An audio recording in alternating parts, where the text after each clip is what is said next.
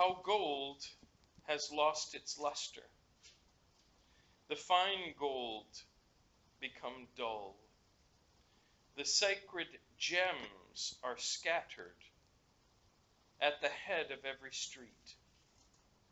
How precious, sons of Zion, once worth their weight in gold, are now considered as pots of clay, and the work of a potter's hands.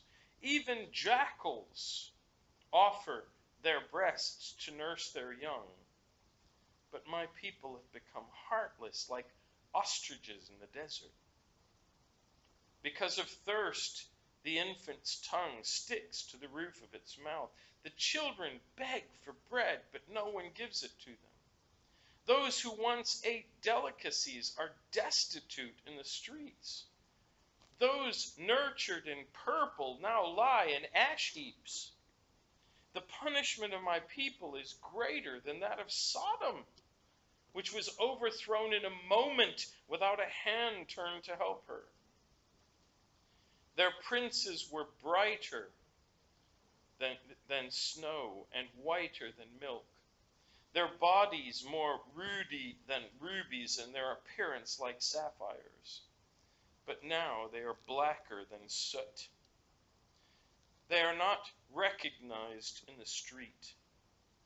Their skin has shriveled on their bones. It has become as dry as a stick. Those killed by the sword. Sorry, I just lost my place. Those killed by the sword are better off than those who die in famine. Racked with hunger, they waste away for lack of food from the field. With their own hands, compassionate women have cooked their own children, who became their food when my people were destroyed. The Lord has given full vent to his wrath. He has poured out his fierce anger. These are strong words. There is something about wasted glory, wasted potential. We notice it, I think, most amongst young people when they're growing up, and we see them grow up, and we have a smile about our face when we see how beautiful they become when they move from infancy into toddler, and then they begin moving around, and we see them, and we see their smile, we see their strength, we see their intelligence, we see their, big word, potential.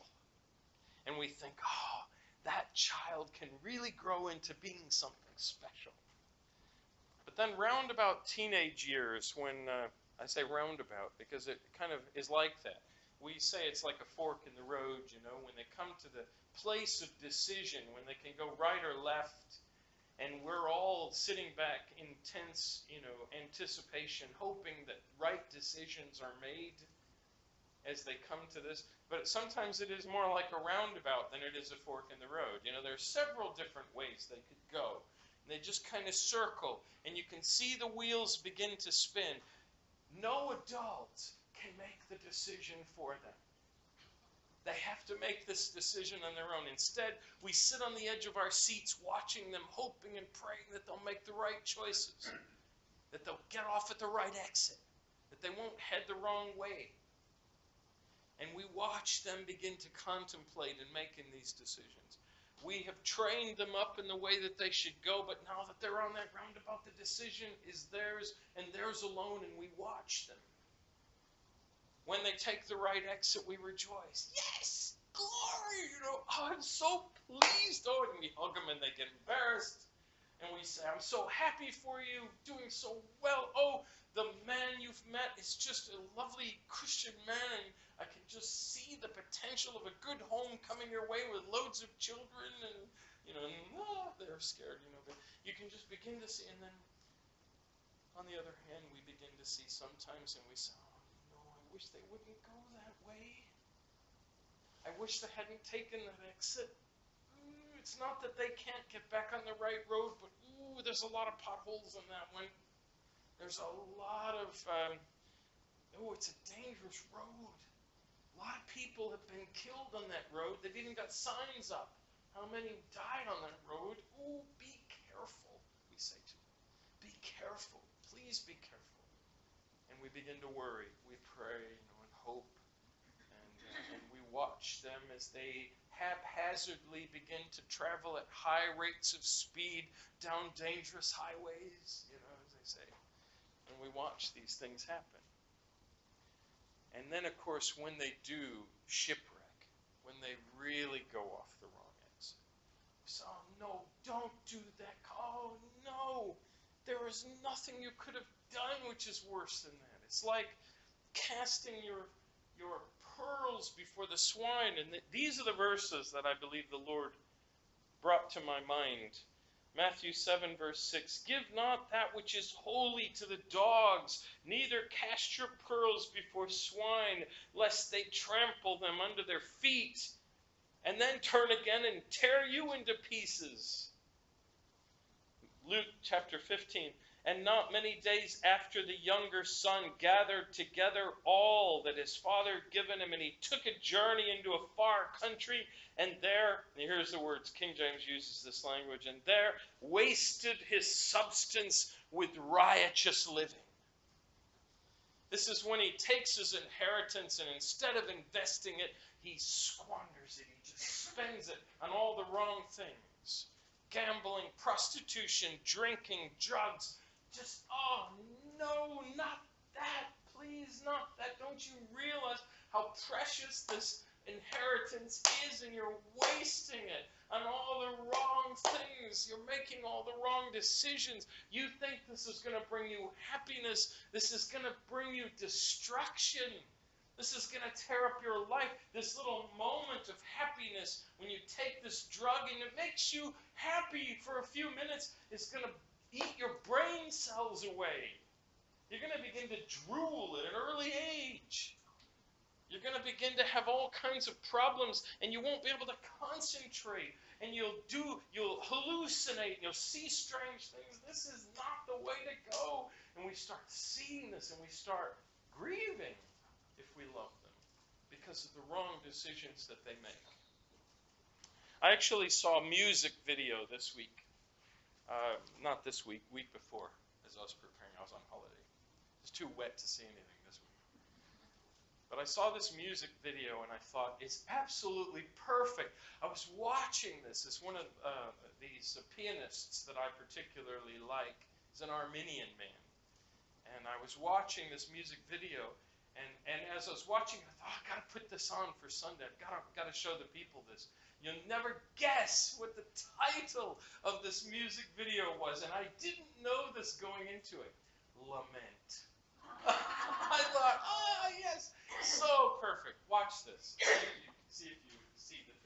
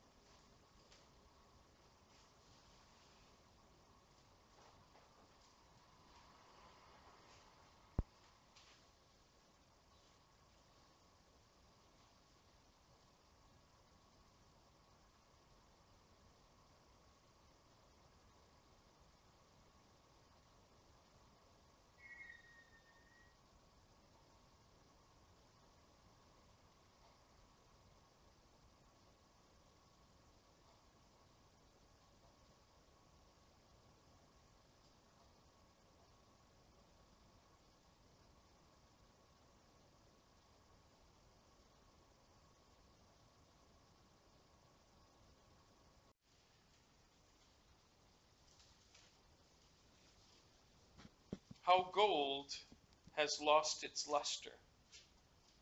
The fine gold become dull.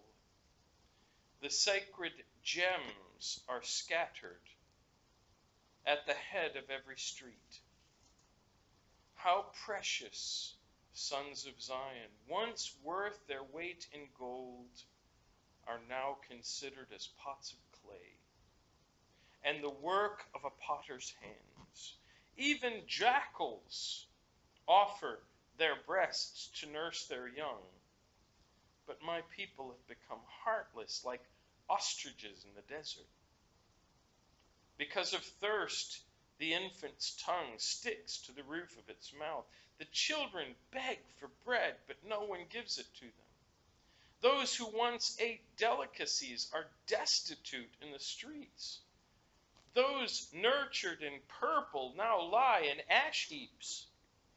The punishment of my people is greater than that of Sodom, which was overthrown in a moment without a hand turned to help her.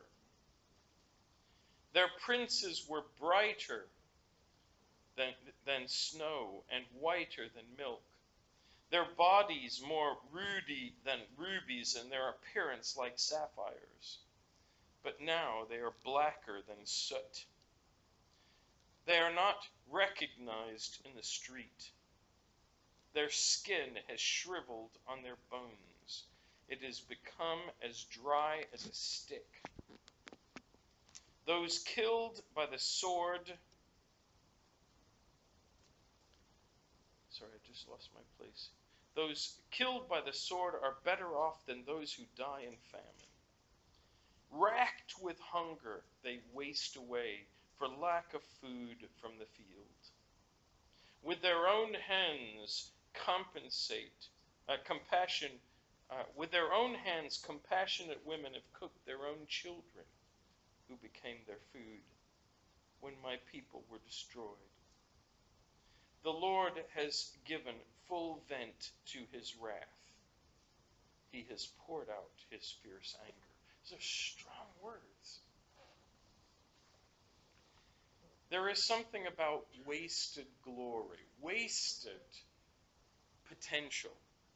We notice it, I think, most amongst young people when they're growing up, and we see them grow up, and we have a smile about our face when we see how beautiful they become, when they move from infancy into toddler, and then they begin moving around, and we see them, and we see their smile, we see their strength, we see their intelligence, we see their, big word, potential.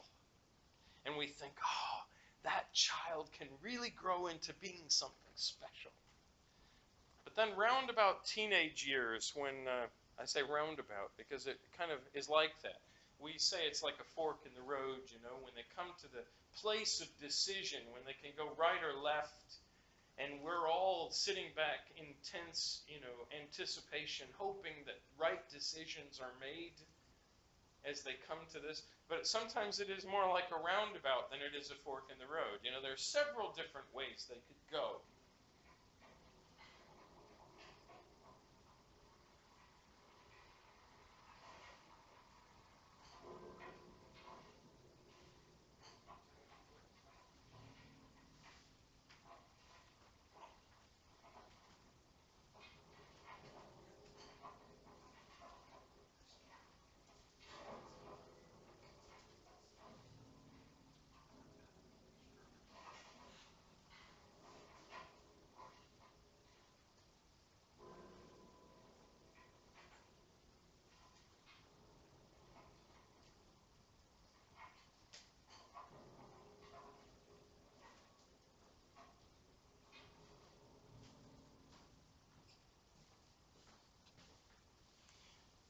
You see that, and you sit, and the overwhelming question in your mind is, why?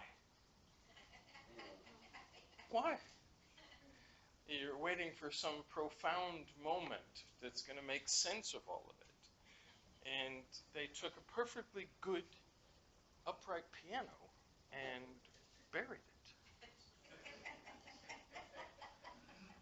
It is funny.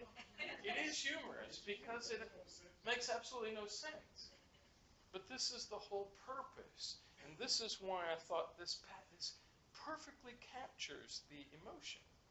This is what we do so often when we see someone else make poor choices. We sit back and we say, why? Had absolutely everything going for you. Put your own series of question marks above these phrases. He had a good home. Good family. Good job. His wife loved him. His kids are beautiful. His lovely house and a nice car. Stable employment. Well respected in the community. Why would he throw all of that away to run off with someone and just destroy his whole life, the rest of his life? His reputation is gone. His family is broken. His kids are now turning out horrible. His wife is grieving. And he's not happy. And you just sit with this huge question mark over all of it and you say, why? Why? It doesn't make any sense. Why? This is the point of Lamentations. This is the point of being able to come to the point where God wants us to look carefully at the decisions that we have to make and the things that we have to do, and just question, just ask yourself the question, is this really worth it? Should I really go through this and allow things to be destroyed for later me to sit down with my head in my hands, grieving, saying, why did I do this? The enemy is a deceiver. The enemy is good at tricking us into believing that somehow this ridiculous event is actually going to produce something good. He tricks us, and he's so good at it that we buy into his lies, and we say, oh, okay, I'll dump this perfectly good piano in a hole, and somehow this will be good, okay.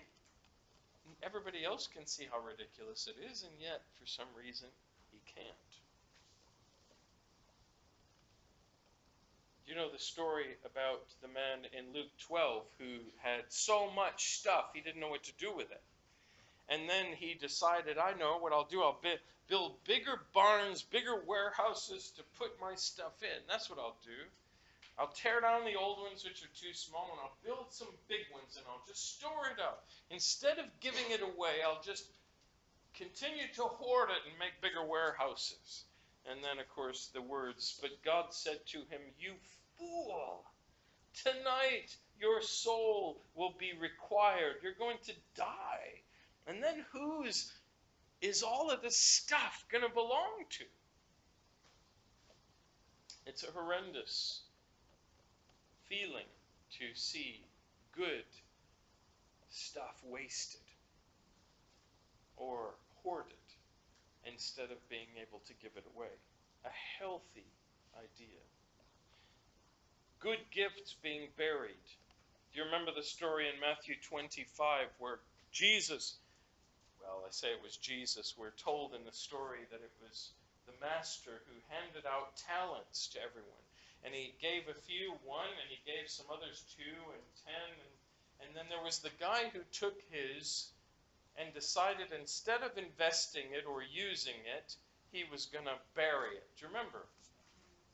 We read the words. I love how confusing they are, because he then, giving the excuse to the master as to why he'd done all of this, because the master looks at him all puzzled, he gave him specific instructions. I've given you gifts. All I want you to do is use these gifts. Listen, apply this to you. Okay? Apply this to yourself. God says to you, I've given you all of these gifts. You have these abilities. Do something with them. And you come back to God many years later after having wasted them or doing nothing with them. And this is what you say, just what this man says. First thing, I was afraid. You were afraid. Yes, I was afraid. Okay? And then he says this, and I went and I hid your talent in the earth. And then he, I'm sorry, I shouldn't laugh. But you can just see the foolishness in it. I hid it. I took it and I just buried it. I didn't do a thing with it. God looks at you saying, I gave you a gift to use, and you took it and you buried it. Yeah, because I was afraid. Okay. And then he says, as he's giving it back to God, he's giving the talent back to God, he says, you read the King James and then I'll put it into the paraphrase. He says this, he says, lo, There, thou hast that is thine. That's the King James. Instead, you know what he says? There you go. There you go. He kind of gives it back to him. God's given you a talent, you've buried it, and here it is, and I've hid it, and now I'm giving it back. And then we come to the judgment, and we say, God says, where's the talent I gave you? What did you do with it? Well, I buried it. Here you go. And God takes it back and gives it to the man who had 10. I was afraid. Are you afraid? Is that why you don't use the talent that God's given you, or the gifts, or the abilities, or other things? You've hid it because you're afraid? What are you afraid of? I would be more afraid of God, to be honest. We have other poor investments. There are instructions that come out in Matthew chapter 6, where he says, lay not up for yourselves treasures upon earth, where moth and rust doth corrupt, and where thieves break through and steal. He says, don't lay up all your treasures down here. Invest them. Put them forward. In Luke 18, when you have the young man who wants to do right coming to Jesus, and he comes to Jesus and he says, Jesus, what do I do that I can inherit eternal life? I want to get better. I want to do it right. What do I do? What do I do? I'm trying so hard. What do I do? And then Jesus always hits the nail on the head, and he says to him, now when Jesus heard these things, he said to him, yet one thing you lack. Simple. Sell all that you have, distribute to the poor, and you'll have treasure in heaven. Then I picture, you remember Peter Falk when he played Columbo? Do you remember his classic posture at the end when he'd be going out the door and then he goes, oh. You remember? One more thing? Well, he comes to this and Jesus is saying, you want all of this? Sell what you've got, give to the poor, and you'll have treasure in heaven. Oh, and come follow me. Let's make the, it said, insult to injury. You're going to sell it all, and you're going to move away from home, and then just come follow me, live the life I'm living. Follow the lifestyle that I have. If you want to be like me, you want to have the things that I promise, then give up what you've got and follow me. Ask yourself this question, and it's a challenge that I take upon myself as well. I'm not setting myself up here to say, oh, I've got this all worked out. I'm saying these are the challenges that we face. Let me ask you a question. If God today said to you, I have a specific thing I want you to do, what would anchor you and keep you from being able to do it? If he said, I want you to pick up, I want you to sell all that you've got, and I want you to move to such and such a place, what would anchor you? What would hold you back? Oh, I can't do that. I've got too much stuff. That's what this man said. I got too much stuff. I've got too much invested in this place. My investments have yet to mature. I can't just do that. And God says, I want you to just give it all up. And I want you to come and follow me.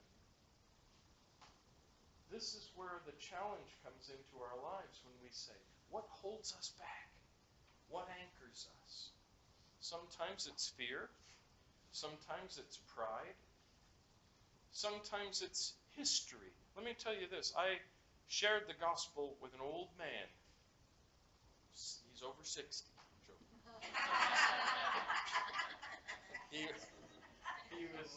He was over 90, to be honest. He was over 90.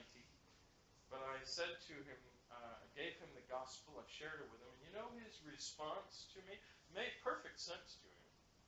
He was able to understand it, even in his, having never heard it before. Made complete sense to him, but he said this, that's just not me. History, see. Who I have been, the life that I have lived, the person that I am, that's just not me. I can't turn to Jesus because that whole scene is just not me. But he created you. It is you.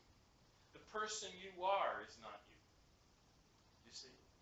The person that you are is not the person he wanted you to be. He created you. Be who it is that he wants you to be. Don't let anything anchor you and keep you back from being what He wants you to be.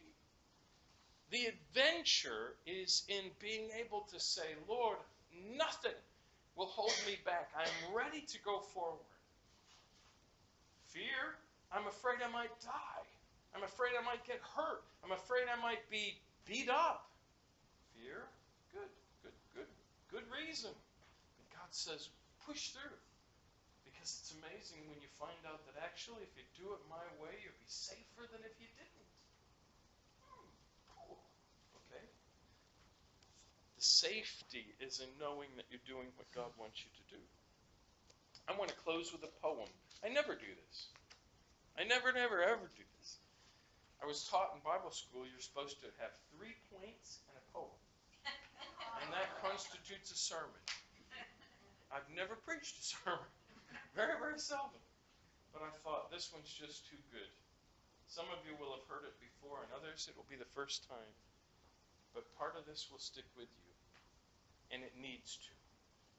Listen. 2 little lines I heard one day, traveling along life's busy way, bringing conviction to my heart, and from my mind would not depart. Only one life, 'twill soon be past. Only what's done for Christ will last.